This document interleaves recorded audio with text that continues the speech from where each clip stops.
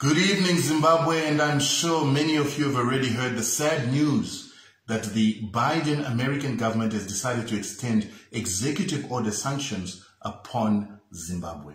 Now, executive order sanctions are a separate branch of sanctions in that they are imposed by the American president utilizing his executive orders and powers.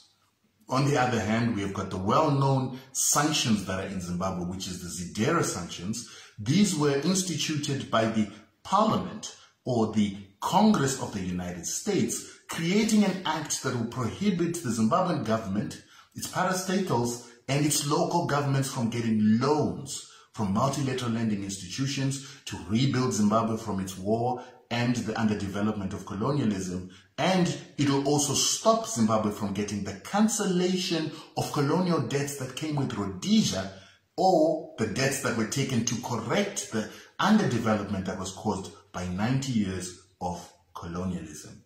Now, the executive order sanctions are a different branch of sanctions. What they are done is that they are tailored to affect the engine of the economy of Zimbabwe.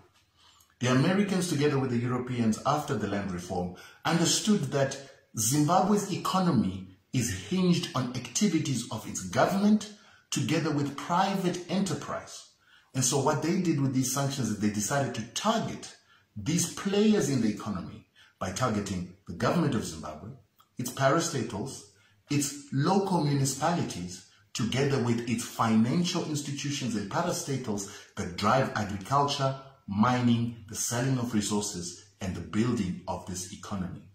They then went further to start penalizing the banks, the private companies, factories, and making it difficult for these institutions to get payments made overseas, to buy machinery overseas as their payments would be blocked by the United States financial system. And you must understand that 80% to 89% of all international transactions are actually done in US dollars. So when a Zimbabwean company wants to buy machinery, inputs, or to actually get payment for what it is that it is traded internationally, those payments have to come through American banking system, and that banking system is enjoined by these executive orders to actually block those payments. We also understand that Zimbabwean companies are blocked from borrowing money from American institutions and institutions that are aligned with American financial institutions, the American economy, or institutions from outside America that want to do business in America.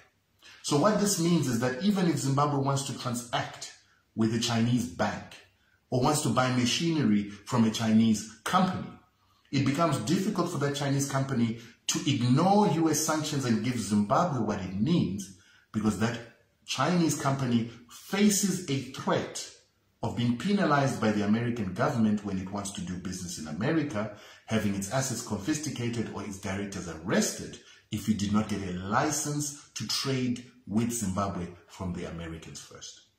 Now, it's very important for Zimbabweans to understand that when we talk about the government of Zimbabwe, we're not talking about a political party or political individuals.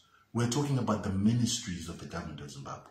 Ministries of education, health, social security.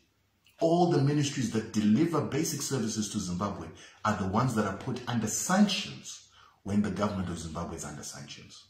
Now, for those of you who are going to read the sanctions list, it does not explicitly say that the Zimbabwean government is under sanctions, but it says that the Zimbabwean government is a threat to US security, economic, and foreign policy interests.